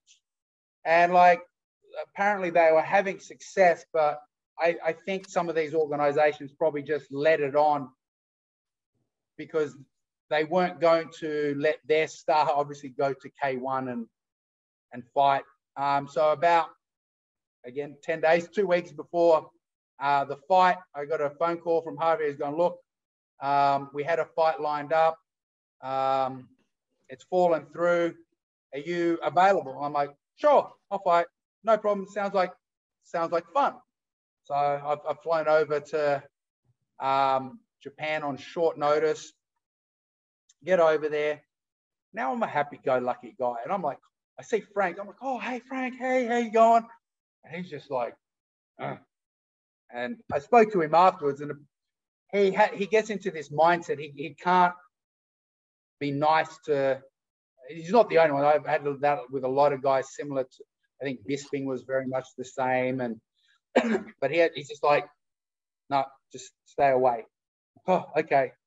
So obviously, I'm there for the week, and it was just awesome experience. Like I'm at the K1 Grand Prix, and I'm meeting guys like Hoost and Krokop and Stefan Liko, and then I'm out the back, and I just keep running out the front, checking out. Like I got to meet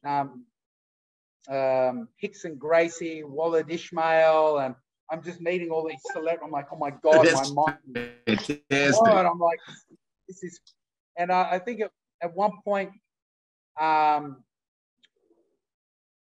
to think who. Well, Hickson, he's gone. What are you doing out here? I'm like, aren't you fighting tonight? I'm like, yeah, I'm fighting Frank on the co-main event. And he's like, you should be resting.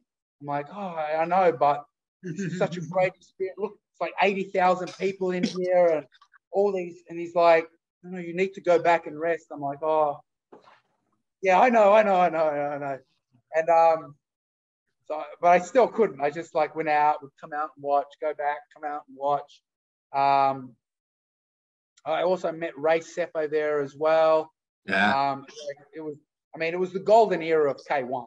Like these guys were awesome. And then obviously my fight finally gets called up, and I jump into. What was the purse like for this? So I got $5,000. Now I heard that I don't know how true it is, but I heard Frank was given $50,000 and it was up to him to work out the purses. Okay. So I'm assuming he was obviously had more money to try and get a big name. And then when he didn't get a big name, obviously, they offered me $5,000. I'm like, yeah, I'll take it. Yeah, I probably short notice, like 2 weeks notice. 2 weeks notice, yeah, too, correct? But I'm like, whatever. I'll do it. Kevin, to put a little history behind it, you said that Frank had just come off the Tito fight, but he took over a year off, and he hadn't been fighting. Yeah. And 50,000, may not have looked back in the UFC days. Yeah. But after a year sitting out, he was getting kind of desperate. So I can see, you know, he's going to get who's going to work cheap, unfortunately. But you had a great showing that one. That was one of those things where, you know, you came out really elevated from that because nobody expected, especially his comeback was getting so much attention, and you didn't let him look good. What do you remember about that fight? So I remember, I know he was using, he wanted to get into Pride, and I believe he was using this fight. He was trying to use this fight to springboard into Pride, and I think that's why he was trying so hard to get the top names in either Pancras or Rings, because obviously that would give him more exposure. And so, you know, I went into that fight, again, excited. I remember bits and pieces of it, and it was, you know, the first round was mostly a lot of movement. I know I was throwing a lot of leg kicks, and, you know, we had a few grappling exchanges. I think he realized early that obviously my grappling had improved a fair bit. I think at one point I had a De La Riva, which De La Riva didn't exist, but the outside hook position, and almost took his back. And but yeah, it was just, you know, so it was fun because, as I said, he was very nimble, he was very skilled, and he moved really well. It was fluid, so I actually enjoyed, you know, both the striking and grappling exchanges, because it was quite a fluid match. And I think the third round, I managed to reverse him. I mounted him at one point. I was getting, you know, ground pound. I stupidly went for a mounted triangle, ended up rolling into a triangle, which he escaped out of, and tried to stomp on my head. And then I think at one point we got into a leg lock exchange. And coming from Pancras, I don't think he expected me to be well versed in leg attacks. Almost heel hooked him. He spun out. I switched to a knee bar. He almost got caught in that. Obviously, he got out. The round kept going then. But that was that third round was just a high-paced, high-energy round, and obviously a lot of adrenaline, because I had a couple of opportunities where I almost finished Frank. So, you know, I went into my corner at the end of the third round. I'm like, and, you know, 2 weeks notice. I didn't have much time to prepare. I'm like, I'm exhausted. I've got nothing. You know, it's over. And my coach goes, "What are you talking about? We've got 2 more rounds. Shut up." He goes, "You've got more than enough gas. Just go in there and fight." And I just went, "Oh, okay." I went, "Okay." Who was in your corner? Sorry? Oh, Anthony Lange, my jiu-jitsu coach. Okay. Yeah. So I think the last 2 rounds were more dominant for Frank. Nothing particularly amazing happened in them, but I think he controlled them a bit more. As I said, I was pretty gassed by that. We still had some good exchanges, and he ended up winning the decision. Yeah, you had a good showing. It's one of those things where your stock rises even in a loss. Well, interestingly enough, I spoke to him afterwards, because remember how I said before the fight he was just non-approachable. Afterwards, he was really cool. We actually became friends. I mean, as much as we, you know, could be, you know, in different continents, but we got on really well. He was a really nice guy. He actually gave me a piece of advice I ended up totally ignoring. So he goes to me, he goes, if the UFC ever offers you a fight with Jeremy Horn, he goes, don't take it. I'm like, why? And he goes, Jeremy is one of the most skilled and talented guys out there. He just doesn't get the recognition he deserves. If you lose to him, nobody's going to remember you. And if you beat him, nobody's going to care. And I went, oh. And I kind of, look, I knew Jeremy's skill set, like he fought Minotaur and Nogueira, Anderson Silva, put Chuck Liddell to sleep. Obviously lost to Frank, but he was doing really well in that fight up until he got caught in that knee bar. So I knew the talent level of Jeremy.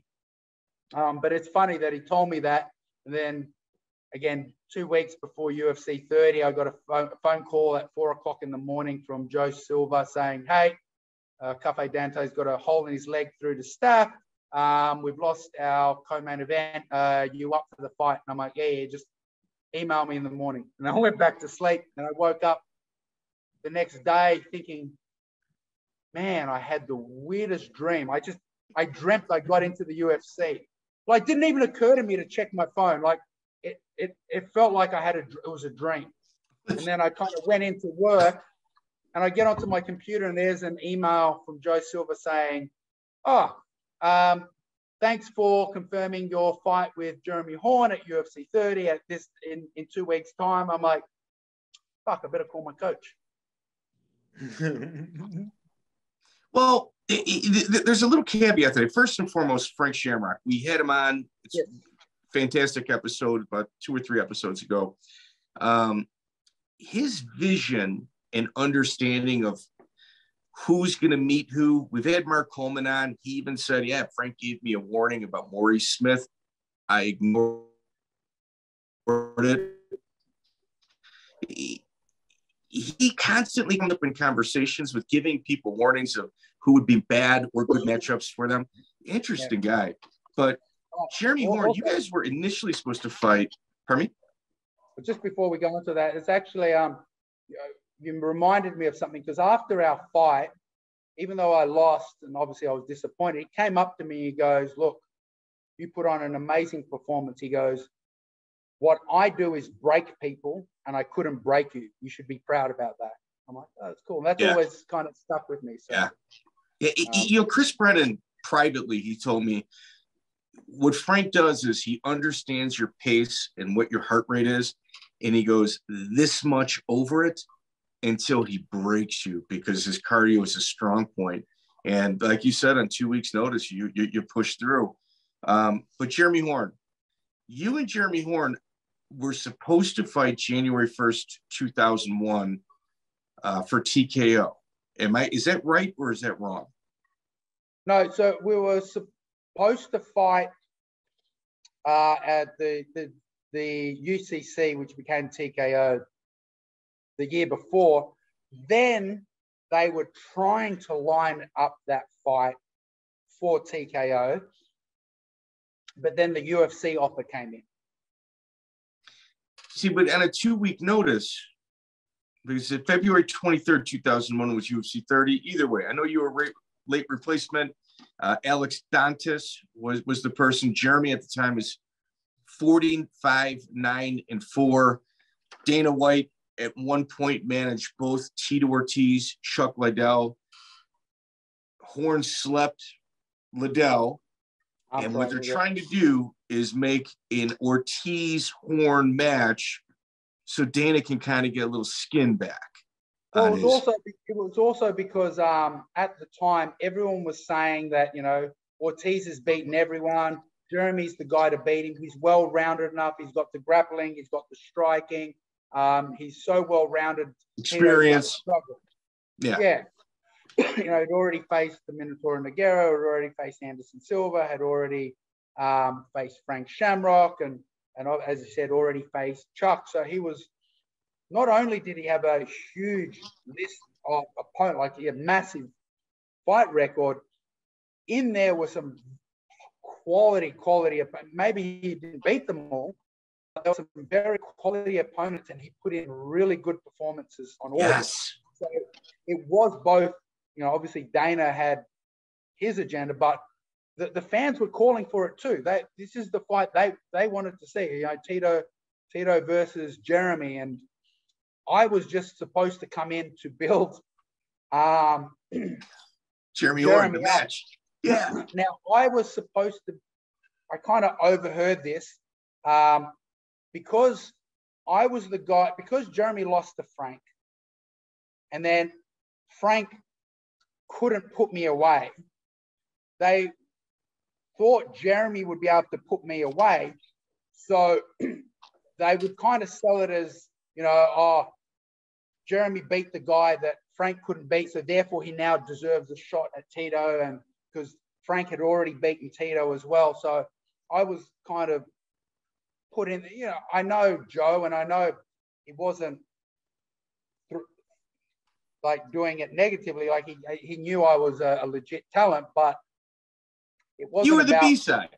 You were the B-side. Yeah, I was the For B-side. sure. Like there was always the opposite. He always knew that if I won, I was I was, you know, marketable. I had the Australian market, all that sort of thing. Yeah. They knew that. So it was a risk worth taking for them. You know, well, they lose. let me interject also. 90% of your career, you've come in as the B-side. I think, yeah, nearly all my career. But because yeah. you're never at home. You're never at home. You're always somewhere else. So it's no big deal to you. No. Interesting story is, so you remember Full Contact Fighter, the paper? Yeah, Joe Gold. Yeah, he listens. Yep. Joe Gold listens to the podcast. There you go, Joe. So we always used to get it in Australia, but we would always get it weeks after the events were on. So we would kind of read it, but we would still get them because we'd want to, you know, see. Of course. Because there was still interesting articles and things like that. But we never got the preview forecast before a fight. So this time I'm in New Jersey. Interesting, Trump Taj Mahal. So first time it's been sanctioned by an athletic commission. First show that Zuffa have gotten on board, and I'm in the casino, and I see a Full Contact Fighter sitting on one of the tables. I'm like, oh, it's a current one. And it's actually for this event. I'm like, oh, I get to read it. So they normally put in predictions for the main and co-main event. Now, Tito was fighting Evan Tanner. Yeah. And it was, at the time, the predictions were like 50-50 because people were like, you know, Evan Tanner's got the clinch, the knees, the elbows, you know, where Tito's strong, he's also really strong. So the predictions were kind of 50-50. You go to my predictions, or mine and Jeremy's, I should say, every single person predicted that Jeremy would win. The majority of them, I think there was one that particularly that stood out that said Jeremy would win in under 3 minutes by submission. So I made it my goal in that fight to submit him in under 3 minutes. And it took me 2 minutes and 59 seconds. So I'm not going to lie to you. I'm a Midwest guy. I'm from Chicago. Okay. I've seen Jeremy Horn fight on the independent circuit, I don't know, over a dozen times. You hurt my feelings that night, Elvis. I'm not going to lie. I heard a lot of people's feelings that night. Well, the thing about it, too, it's interesting when you think about mindset because Jeremy's a guy who was very used to being an underdog. Also, you know, against Frank, against, you know, you ran through it. And that was part of his thing, too, even on the B circuit. Baby face, you know, not much of a muscular body. You know, a lot of people underestimated him. He said this was one of the first fights, this was the first big fight where he wasn't the underdog. And yeah. Well, it messed his head up. Yeah, he shit the bed. I mean, there's no other way to say it. in our interview with Jeremy, he even said, he's like, I'm in the biggest organization. This is my goal. And I'm not the underdog. It was like a difficult position for him to be in. Yeah. But he complimented. He took his hat off to you. I mean, you got him, and he was not making excuses about it. As I said, I have a ton of respect for Jeremy, and I've kind of tried to tell you. I tried to tell him afterwards, and I know what he's been through. I know who he's fought. I know what his skill level is.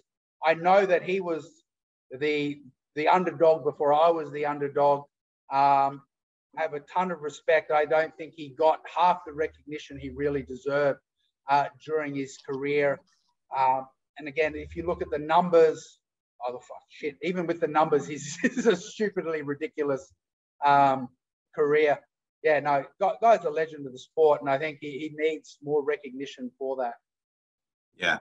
We've done a couple interviews with him. He's he dumped on Frank Shamrock, gave you lots of compliments. So, you know, it's unfortunate that Chris isn't here because you caught him in a triangle armbar which Yes. later, very innovative for its time. Lytle used that several times in the future with finishing opponents. It was a hell of a submission, man. Yeah, it was actually a modified one because the second hand was kind of in. I think now they call it a dead orchard. And Danaher, interestingly enough, goes, no, it's the dead Elvis because he did it first. So yeah, you're very innovative. You're very innovative. Yeah, I think. Look, I didn't have much of a choice because back in the day there was no black belt jiu-jitsu players in the country. My coach Anthony Lange was amazing, but he was only just a step ahead of me. So I had to discover a lot of stuff just on the mat, watching fight tapes because obviously we didn't have the ability to purchase, download instructionals. There were no DVDs. There were some VHS instructionals out there, but they're all very basic. Obviously, I was a big part of the tape trading era. I'm sure you guys remember that, where the way we built the sport is trading tapes and sending events for instructionals, sending instructionals for events. So I would try and watch as much stuff. I watched the Brazilian fight stuff. I watched the Japanese stuff. I watched obviously the UFC, the hook and shoot stuff. I tried to watch everything I could. Checked out Sambo instructionals, judo instructionals, jiu-jitsu. I mean, it was all very fundamental, but it at least gave me a good grasp and understanding, and I just played. Really, that's, I played on the mat, and that's kind of what I've kind of even taken across to, how I teach now. I try and, get people to enjoy and play, and this is how you're going to improve. If you focus too much on just, competition, play. If you want to make it a career, if you want to be innovative, you have to play.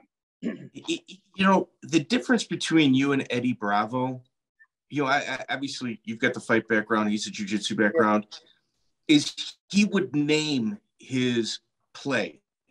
Yeah. Like the little play that he did, put different names to it where you didn't. And I think you were so far ahead of your time as compared to everybody else. I think if you just kind of, we got mission control, we got seatbelt. If you would have kind of went down that same path, I think you would have had your own little jiu-jitsu brand. I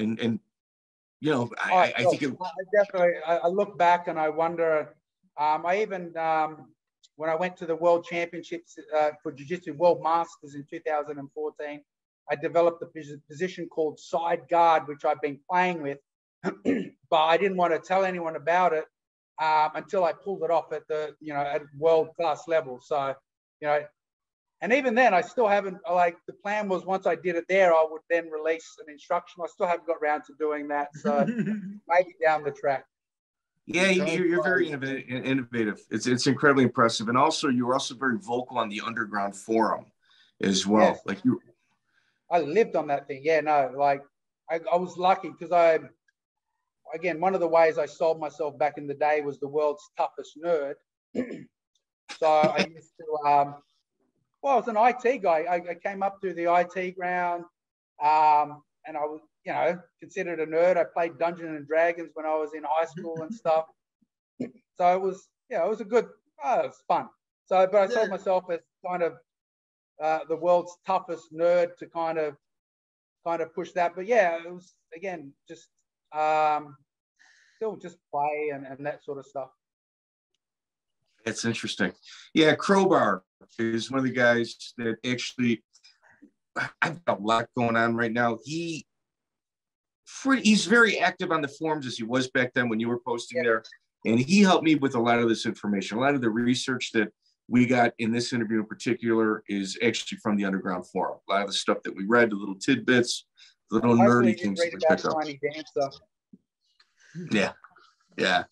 I got a question for you really fast. Let's sneak this one in. Where did the nickname come from? King of Rock and Rumble.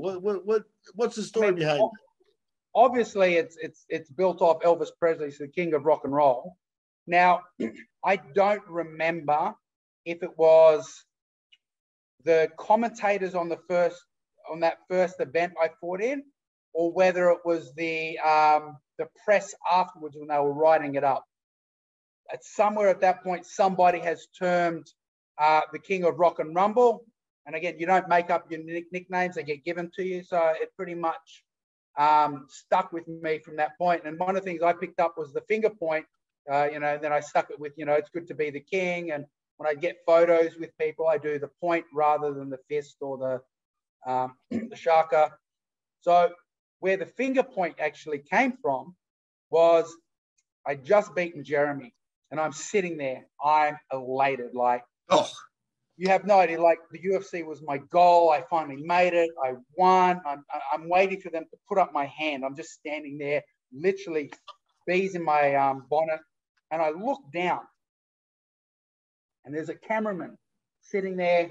Like, I think he was kind of filming me and stuff. And then he kind of drops to his knees to film up before the hands go up. And I've just looked straight down the camera and I've gone, it's just a reaction. I was like, yep.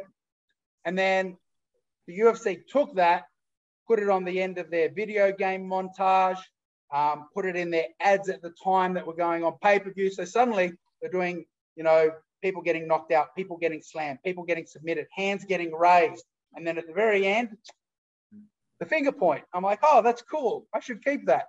And so it kind of stuck with me ever since. Yeah.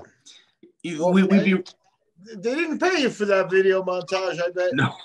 No. Neither did my UFC game video character. We know what Randy went through to try and get that to happen. It's just, it is what it is. Yeah, their contracts are good. They have good lawyers. Yeah. I hate to be rude. I actually do have to run, so I've got to pick up my son from daycare. I'm more than happy to do a follow-up if you want to do another one later on, because obviously we've only gotten part way through things. Elvis, I have to tell you, and I agree, the following fighters are fucking insane. Like, it doesn't stop. It doesn't stop, bro. Yeah, I know. Tell me about it. It's like, I kind of look back, and even I have to kick myself sometimes. I'm like, the amount of either current or future world champions that ended up on the list. I'm like, man, I had a pretty good career. It was fun. Well, Mike, we were down under again, and we got Elvis Sinosic in the books. I think, history has been served. Definitely a historic guy and a historic character, too. A good guy. Well, I think what I like most, one, the guy can talk, and he comes with stories. He's got about 19 fights. Every single one of them is a little crazy. So, that's always kind of fun for us. But out of, the pioneer class, he's somebody that got respect at the time and continued to get it afterward. Like, he's got his own gym, King's MMA. He also owns one of the UFC gyms, I think in Brisbane, I think is what they said. So he's heavily involved with the sport. He's continuing to participate in it. And it's nice to see somebody that kept falling forward. Yeah, and we got to have him back to finish his career up. So we have to, dude. So Miguel, that's something I'm looking forward to. So Crowbar, we did this thing kind of here. I'm not going to say last minute. I got a lot of personal stuff going on. Just had a kid. I'm in Denver right now for BKFC, and Crowbar from the Underground Forum really, really helped me out in regards to researching this. Kind of gave me those little bells and whistles that make people understand that, man, we really looked into your life before we started the interview. So big shout out to him.